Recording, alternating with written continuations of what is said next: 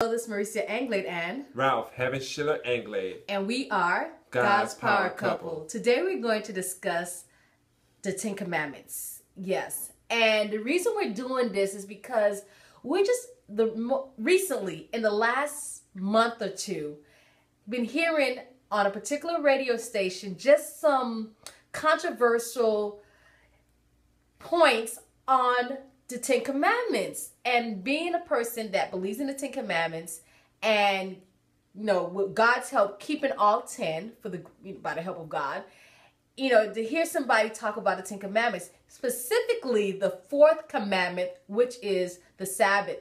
And most recently, Ralph heard on the radio that this particular pastor said something in regards to like kind of denouncing the King James version of the Bible because it points out that you need to keep the Ten Commandments. And of course, that would include the one that some people have an issue with is the fourth commandment. And so in order to kind of keep true to what he believes, he denounced the King James version and picked up another version of the Bible that agrees more of his teachings, which I like, what?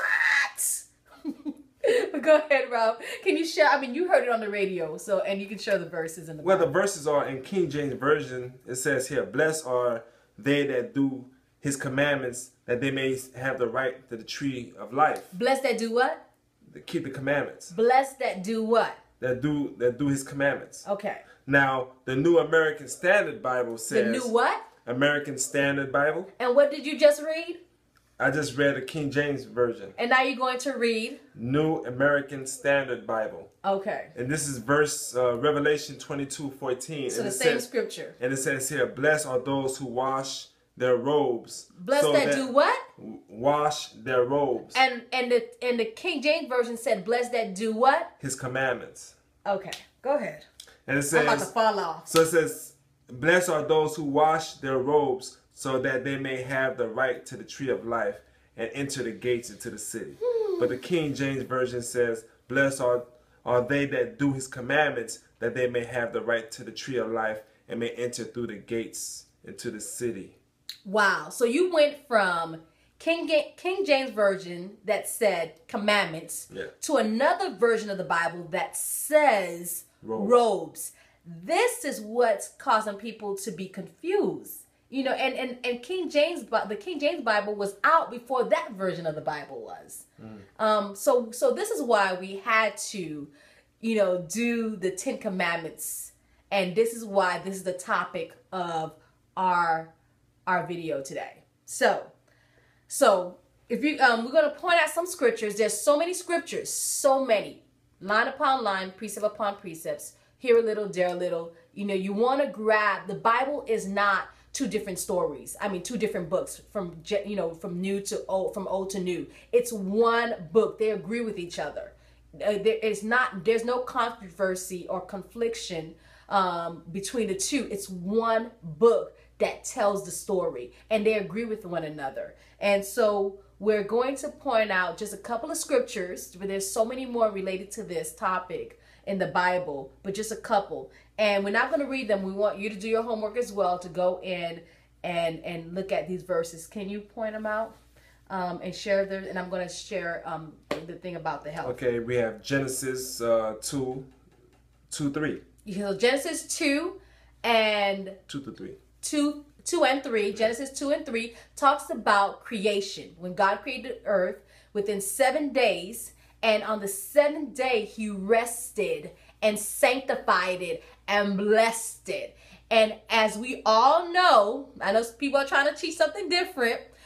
Since we were little, our parents, our grandparents, our great-grandparents, and so forth always learned that it's Sunday through Saturday. Sunday, Monday, Tuesday, Wednesday, Thursday, Friday. Saturday is a seventh day, which is called, the Bible gave the seventh day a name, which is the Sabbath day, as the name of that seventh day, which also means rest.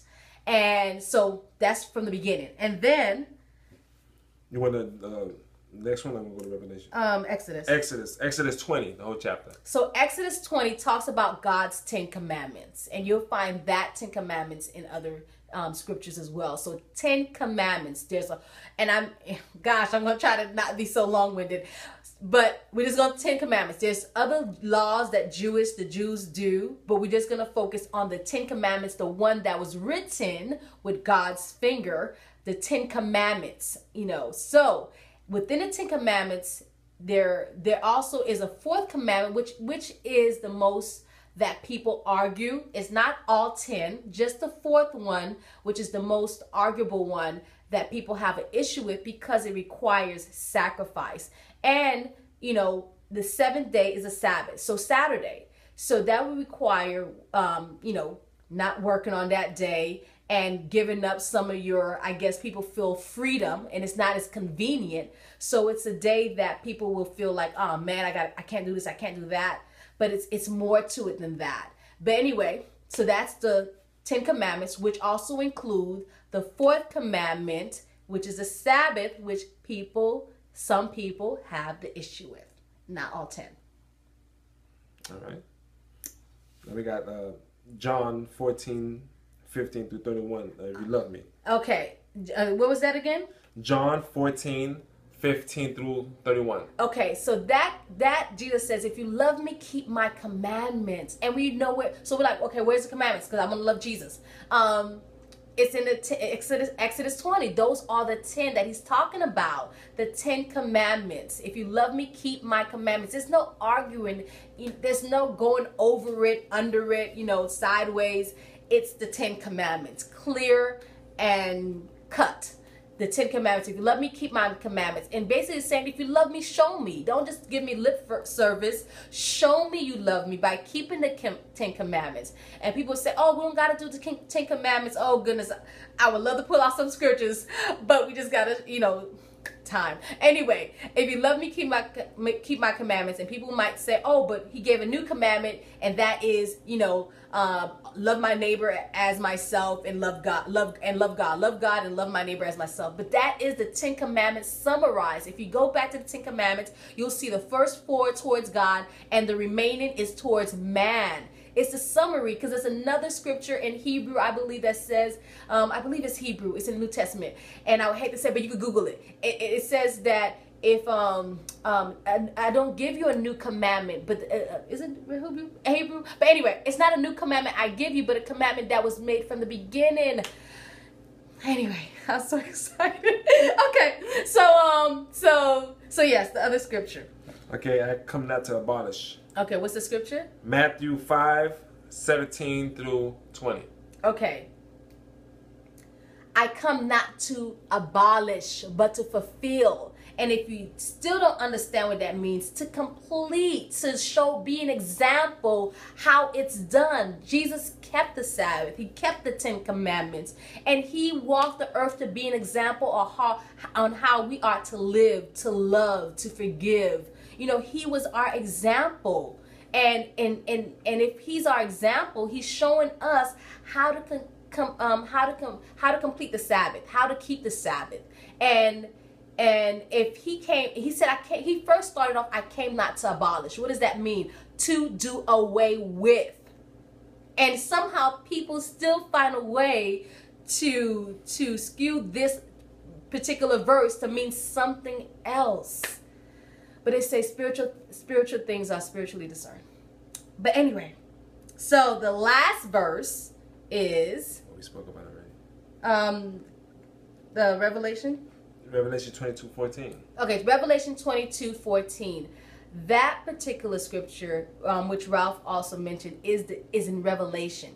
When he started off in the beginning, in regards to those who do, blessed are those who do the commandments. Again, what are they? The 10. And it's in Revelation. So people want to believe the 10 Commandments is done away with when Christ died on the cross. And so, okay, he created with his hand. God created the 10 Commandments with his hand.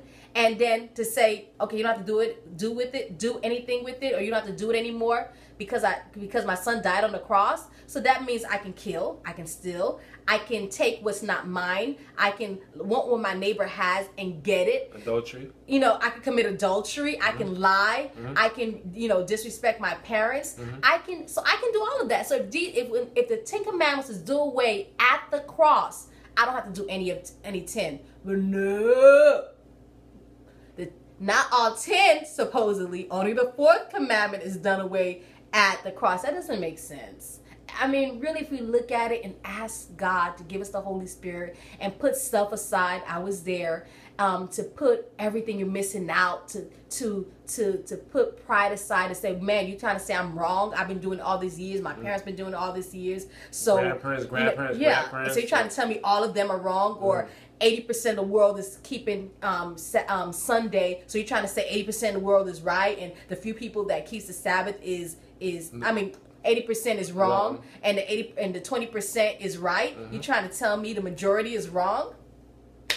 It's not about a majority. It's about the Word of God. Did you want to kick in before I talk about the health part?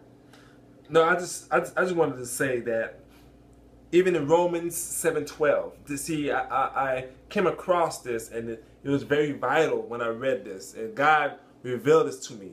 It tells me in Romans 7:12 that the commandments are now holy. Listen, it says the commandments are holy. What does that mean, though, Ralph? Heaven Sheila Anglais. What does that mean? That means we no longer have a checklist on keeping the commandments. It's not a burden. It's actually good and righteous. But then it says here, John 16:13, it says that the Holy Spirit will lead you to all truth.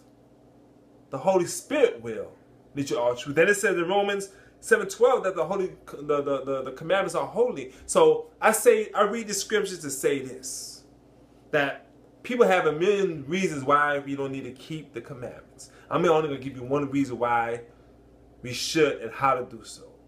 For those who are not keeping the commandments, these are the people that are not allowing the Holy Spirit to lead them. Because if you allow the Holy Spirit to lead you, He will lead you to all truth. All righteous are like dirty rags to God, but it's the help of the Holy Spirit. If you want information about something and clarity, ask the Holy Spirit to lead you, and He will guide you. But you will have to first know that something is broken before you will fix it. If you think that you found the truth, then you won't continue searching for the truth because you think you found it. So ask the Holy Spirit to help you, to lead you to truth, and He will do so. Because the commandments are holy, and it says here in John 16:13 that the Holy Spirit will lead you to all truth. Pray about it, fast about it, ask God about it, and He will reveal to you what is truth. Okay. My love? Okay, so we want to end on this note.